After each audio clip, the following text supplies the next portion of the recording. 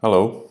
So now to understand what is software engineering, I think we should characterize a little bit what we are talking about. And so in this slide and in the next slides, I'm going to address a few topics that to provide an idea, at least allows to reason a little bit about what is software engineering. And the first thing I'm going to address is how can we look at software engineering as a language and as the process of development software, as a process of actually doing a transformation of languages, such that you come from natural language, so informal, with not very precise semantics, to a final language that actually needs to be precise because it needs to be executed by the Turing machine. So we can see. So when we think about software engineering as a formalization process, we need to understand a little bit the idea of what are the problems related with this. Because if you think in terms of the other engineerings, you can think that they are more related with physics, and they have very precise ways to measure and to evaluate the artifacts. But it's much more difficult to evaluate an artifact that is based on language.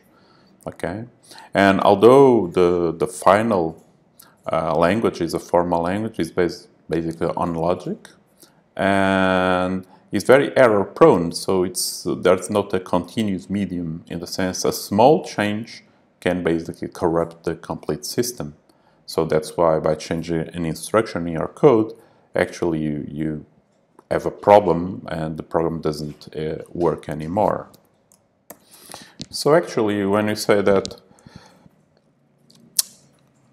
developing software is a process of transforming the needs of the stakeholders, the people that really wants to use the software and see benefits on a software system, and to map this idea that is expressed as a natural language into a formal language that's executed in a computer raises a lot of problems. Usually there are the problems related with the Tower of Babel, in the sense that it's very difficult, okay, or very easy to create misunderstandings.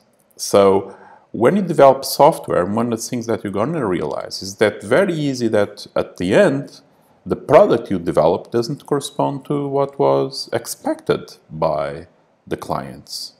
So some of the techniques or some of the concerns of the discipline of software engineering tries to map these expectations with the solution. So, and as we'll see, some of the techniques tries to take close together the people that needs the software with the people that implements the software.